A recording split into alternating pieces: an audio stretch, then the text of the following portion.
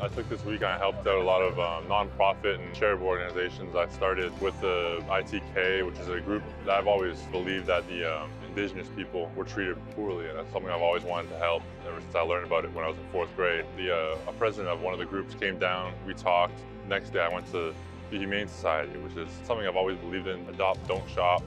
Kind of try to help them out as much as possible, whether that's volunteering, whether that's money donation, whether that's food donation, stuff like that. I'm here right now at the TCYA thing. It's a Chinese youth basketball. It's something that I can personally say I've kind of been through, so kind of being the outsider within the sport is tough. So I definitely am glad that it's here to come support the groups that we believe in, help also build on our communities. If you can make it bigger than basketball, you should. So you want to really use your platform that you built from athletics to further your community. That's really what Boilermaker Alliance is all about. Make it possible, they fund it, and they really help you do all these things.